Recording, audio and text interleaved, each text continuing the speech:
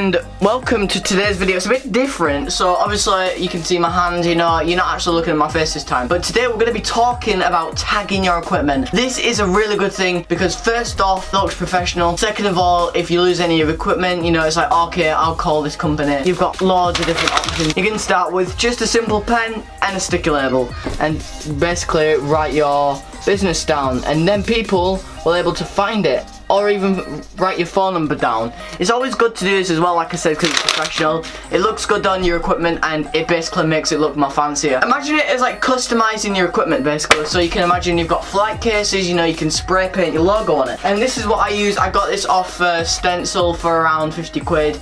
The reason why I got it because, you know, first off, I'm not really a good person on cutting things out like this, and this was by a computer as well, so you know it's very reliable. And all I need to do is just put it onto a piece of paper like so, get some spray paint, spray it on,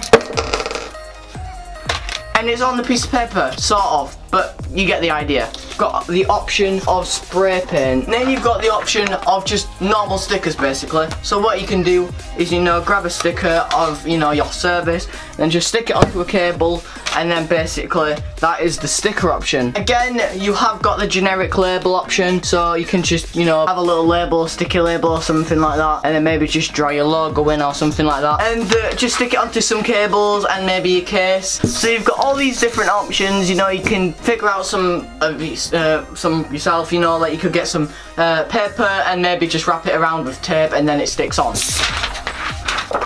Now let's look at the things why this is great to do basically. First off, you look like a pro and you look professional. You arrive on site and everything has got your logo on it. It's really good to do it spray paint because, you know, obviously it doesn't go, and if your cape's got wet, you know, it doesn't go at all, and it's big and it's there, people can see it. This is another option. You could easily lose your equipment on site. So let's say you could lose clamps, you know, you could technically lose anything on site. I know a lot of people that have lost lights during gigs, and it's so easy to lose things, and that is the bad thing because things can get mixed up. And that's why this is the next thing why it's good to do this. This is another good thing. Let's say there's two rental companies. Let's say you are a rental company, and basically there's two rental companies supplying for the same stage. I haven't really seen that before, but I know it happens quite a lot.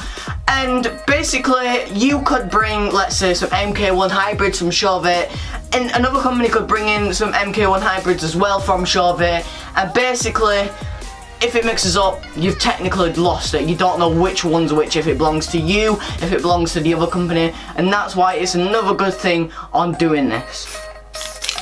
Another option, it sort of links with pro and being professional and stuff like that, but the next thing is it looks fancy, it looks amazing, and yeah, I know people, you know, don't really focus on that stuff sometimes, but that is another good thing.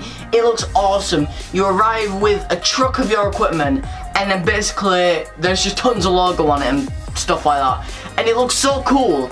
And let's say if you're a freelance lighting designer as well, it's good to have it on your flight case, on your consoles, if you want any consoles. It looks amazing, it just looks great. And what I usually do is I have a quartz and I have a sticker on like below the on and off button, and basically I arrive in site and it looks really cool basically.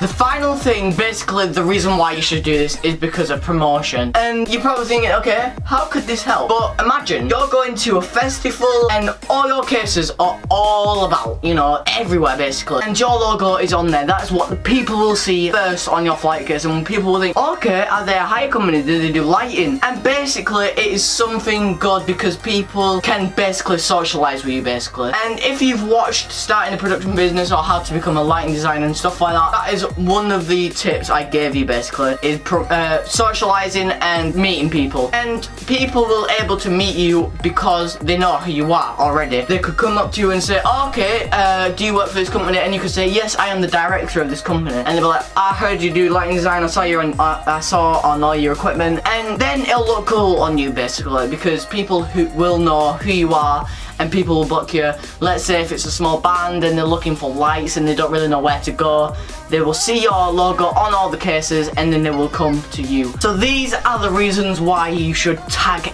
everything you own, customizing it and basically looking good with all your logos all over it. I hope you enjoyed this video. Please leave a like and subscribe, and that would be so much appreciated. And remember everyone, just tag it.